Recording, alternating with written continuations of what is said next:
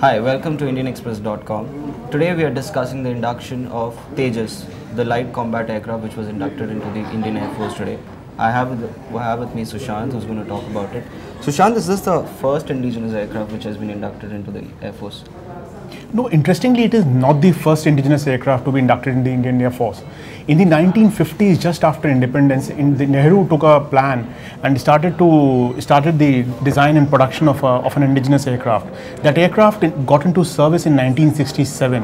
It was called HF-24 Marut. And this Marut aircraft, two squadrons of Marut aircraft actually participated in the 1971 war, even in the famous Battle of Longewala in Rajasthan, which was featured in the film Border. And another squadron was inducted in 1973, and they remained in service till 1983 when they were decommissioned out of the Indian Air Force. And in 1983, the project for Tejas LCA started.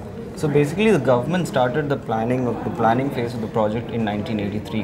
Why do you think it took so long for the induction of the aircraft? See, there are many issues as to why it took so long for the induction of the aircraft. One is India had already moved on to importing various aircrafts like the MiGs and the Jaguars and the Mirages, and so there was no political push to the Tejas project. Secondly, the funding for the Tejas project started only in the early 90s, and after the funding started, the first prototype flew in 2001, which is not really that much of a time frame. It is post 2001, after the first prototype flew, that the Indian Air Force had various objections with the Tejas aircraft, and this was primarily due to lack of coordination between the various stakeholders, the design, the production, and the user. And perhaps a better political hand-holding, a more political push would have allowed us to overcome this problem. And of course, the second problem is the lack of technological base in India. We don't have the kind of technological base or the aerospace industry ecosystem which would have allowed us to make the aircraft easily. So finally, going forward, are there any causes of concern that we have to look about? I think, while this is a day of celebration, there are serious causes of concern. As you know, as of now, only 2 aircraft have been handed over to the Indian Air Force. As of now, the HAL's capacity to produce aircraft is limited. They plan to produce 16 aircraft per year.